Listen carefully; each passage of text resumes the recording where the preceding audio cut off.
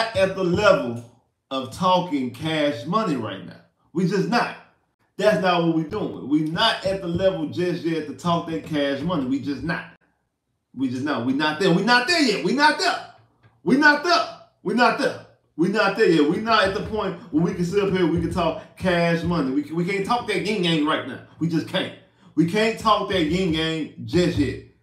Just yet. We're not there yet. We still need a couple more pieces. We got the main two pieces in the head coach and the quarterback. We got the main two pieces. That's cool and all. We good right there. We got the main two pieces. But after that, we not there yet to talk that cash money.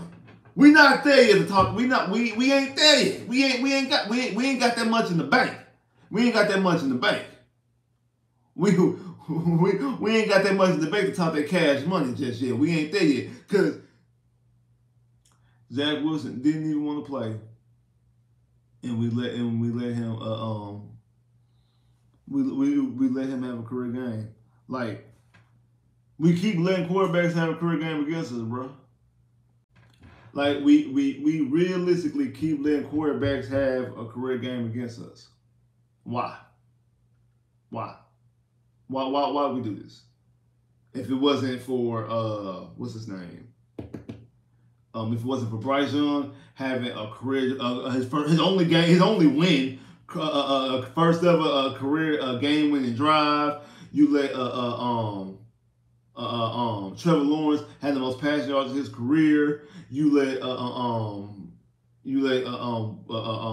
what's his name from the Falcons? Desmond Ridder throw for the most passing yards of his career. First time ever thrown for over 300 yards. He gets benched 2 weeks later, but against you, he throws for over 300 yards and gets a game and has a game-winning drive. Again, like I say, you let Bryce Young get his first ever win, first ever career win, a game-winning drive. You let Trevor Lawrence throw for over 300 yards against you, have her career day against you. Then the Jets, Zach Wilson. This Jets offense hasn't scored more than 3 touchdowns in the game. Well, hasn't scored more than 2 touchdowns in the game. None this season. Gets 3 against you, having never scored in this season, get touchdowns on back-to-back drives. He does it coming out of halftime, has back-to-back drives against you, has a quarterback rating of 117, 301 yards and 2 touchdowns against your defense.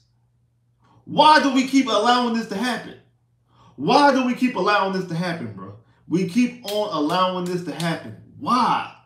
And the thing is, the defense is not even a bad defense. But yet still, when it comes to this type of situation, we play low to competition. That's the reason why, from the beginning, I wanted this game to be a Monday night game. I really did. I really did. When they was talking about, they was flirting that, hey, we might be able to move this game to Monday night, whatever. I want that to happen. One, because I'm like, okay, I don't want the Texans to take the New York Jets lightly. I don't want them to sleep on the New York Jets. That's a good defense. I don't want them to sleep on the New York Jets. You put them on Monday night, it's going to be your only primetime game of the season. It's a Monday night game of the season. It's CJ's ever first career primetime game, first ever career Monday night football game. They're going to be hyped for that game. They're going to be hyped for the game. All the attention we should have did was put pressure on Zach Wilson, especially in the second half. Especially in the second half when they start moving the football up and downfield. He should start applying pressure. And he didn't do that. He should have started to apply pressure and get Zach Wilson flustered. Speaking of applying pressure and Zach Wilson being flustered or not being flustered, Willie Anderson, what was that?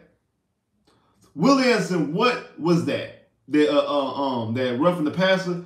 That might have been one of the worst plays of the day. That roughing the passer. It was unnecessary, bad decision. And I agree with D'Amico sitting his ass down right there. Like, come on, sit down. You get over here. Sit down. Stand next to me. Stand right here next to me. Because Zach Wilson clearly got rid of the football, and you had enough time. You had enough time to take 2 or 3 steps to back off of him, and you laid right into him, bro. Like, what was that? Like, what was that? You high character guy, a guy we jumped up for. You played great last week. What was that? That was to me, in my opinion, that was uncharacteristic of Willie Anderson. I know D'Amico don't teach that, and I don't think that was. I don't think that was you. I don't think that was you. So,